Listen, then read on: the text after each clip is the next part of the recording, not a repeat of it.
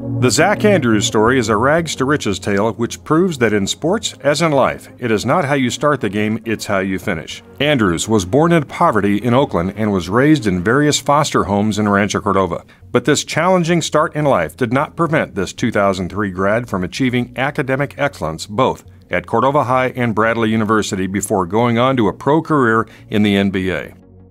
Equally impressive, Andrews has been an advocate for Sacramento area homeless. He has spoken ardently about his own childhood of couch surfing in seeking shelter from friends, relatives, and yes, sometimes Cordova High teachers during his teenage years.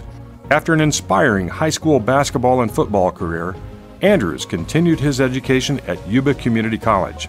In 2004, he was an all-conference selection and led the Chiefs to the Elite Eight of the California Community College Athletic Association State Tournament. The following year, his slam dunk of an alley-oop pass over a defender made the ESPN SportsCenter Top 10 Plays highlight reel for 2005.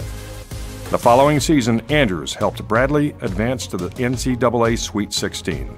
Andrews' pro career has taken him to Italy, Spain, Turkey, and Japan, earning All-League Second Team or Honorable Mention in each of those seasons. He played 2 seasons with the Los Angeles Defenders and Iowa Energy of the NBA Developmental League and was acquired for a stint with the Los Angeles Lakers. In a bit of notable basketball trivia, Andrews has served as a body double for NBA superstar LeBron James.